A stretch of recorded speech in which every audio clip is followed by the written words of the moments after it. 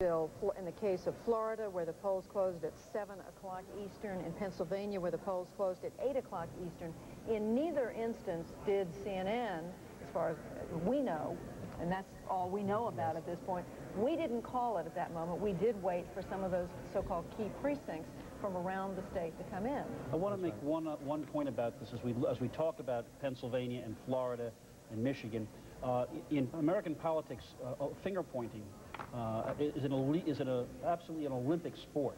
And you just wonder if the news continues to be not so great for Governor Bush, how many people immediately are going to be saying, you never should have gone to California, you never should have dumped those millions of dollars into that state, you should have saved them for the battlegrounds. Well, we already heard some of that a little bit earlier tonight from, I believe it was Scott Reed we were talking to. In fact, Jeff, I think you asked him the question, you know, what are some of the second guessing going to be, and that was part of it. That's my favorite part of the campaign. I call it recriminations. When someone loses, you can have fun for weeks with everyone blaming everyone. You should have listened to me. That's right. That's what they all say. You should have listened to me. Stand by. Stand by. CNN right now is moving our earlier declaration of Florida back to the too close to call column. Ah. 25 very big electoral votes in the home state of the governor's brother, Jeb Bush, are hanging in the balance.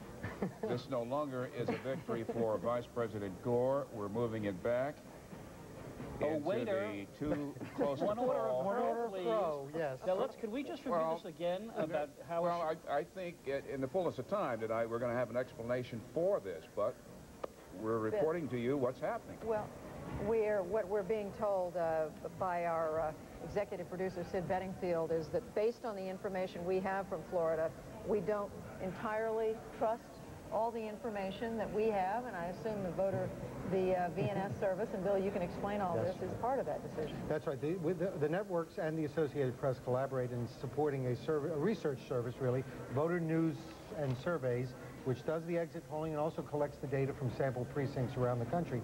And they're the ones who provide us with the information that allow us to call the states. We are normally very cautious. We haven't retracted. We've simply said, at the moment, we're not sure of that call, so we're going to say we're not ready to confirm it at this point. Clarify for us again, Bill, what goes into making a call?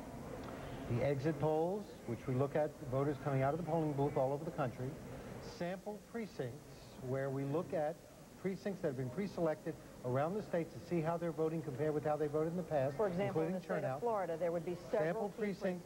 Right. Yes, number of precincts all over the state, and we take into account the absentee ballots, which are in many states counted very quickly.